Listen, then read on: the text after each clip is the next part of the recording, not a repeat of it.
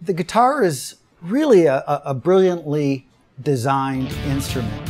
It cries, it sings, it growls. The sound of it overdriven is just unbelievable, explosive. In my mind, a guitar hero is someone that is capable of being like Superman. Has a very, very identifiable personality. The guitar hero thing was the guys that had the whole package.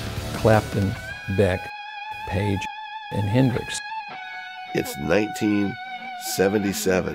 Who's next? I see his hand go down to the board. I said, it's fucking genius.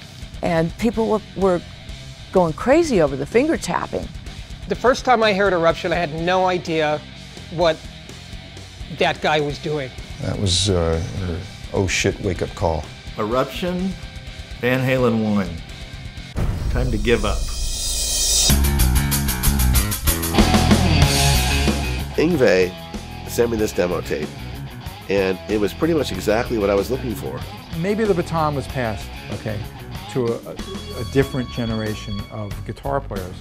The commercial success Guitar Hero is appreciated by more than just guitar players.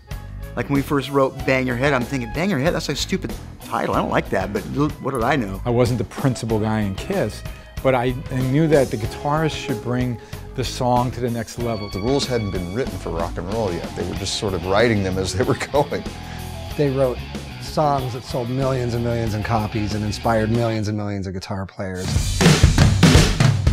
We were doing 265 shows a year. We just knew we were getting paid and making a lot of money.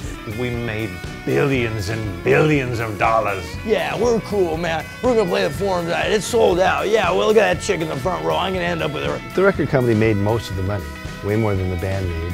You would believe every exact detail they said because there was no reason not to.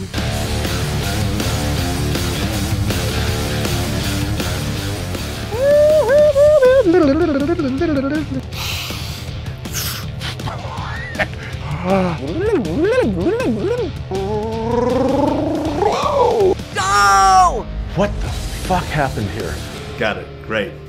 Got it. Da-da-da, da-da-da, da-da-da.